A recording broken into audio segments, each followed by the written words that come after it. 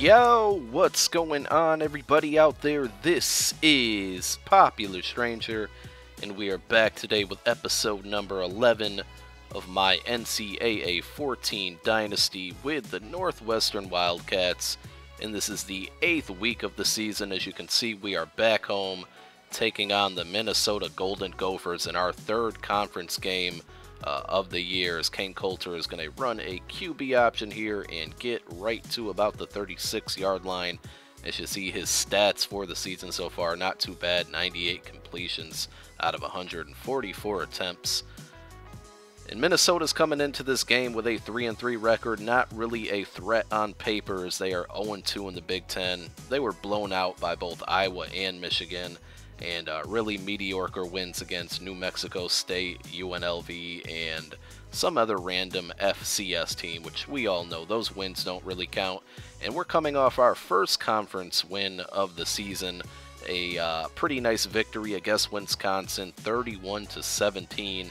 And as you can see now, we are off to a 7-0 start, as Minnesota is just throwing the ball wildly all over the place. And now that I'm kind of remembering this game, because I did play it a few weeks ago, Minnesota's offense was pretty god-awful in this gameplay, and you'll certainly see it.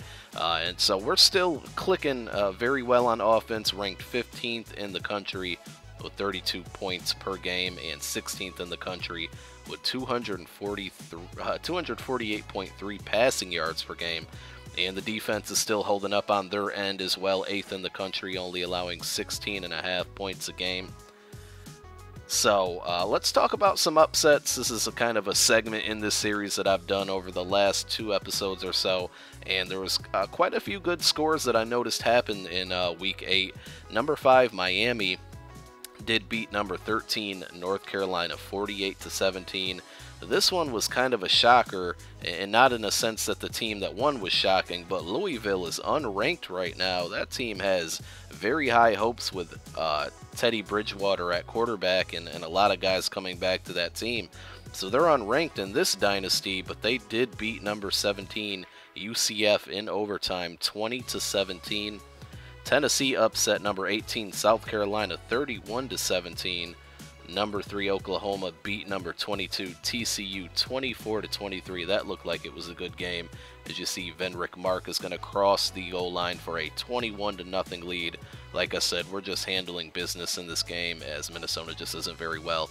And then number 11, Stanford, who I believe was number 1 last week and lost, beat number 15, UCLA, so they got back to their winning ways, 23-21. So I mentioned in the last episode also that Northwestern was taking on Syracuse last weekend, and I went to a friend's house because obviously, you know, I've mentioned several times that I'm from and live in Syracuse.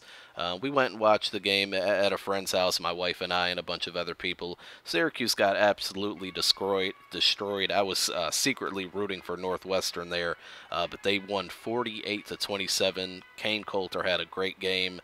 100 yards in the air and 87 yards on the ground, as he's going to get another touchdown on the ground right here.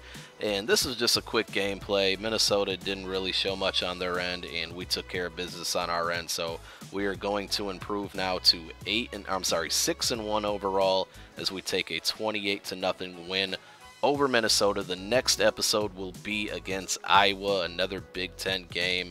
I hope you guys enjoyed this video and this series. Make sure you click that thumbs up. I certainly would appreciate it. Peace.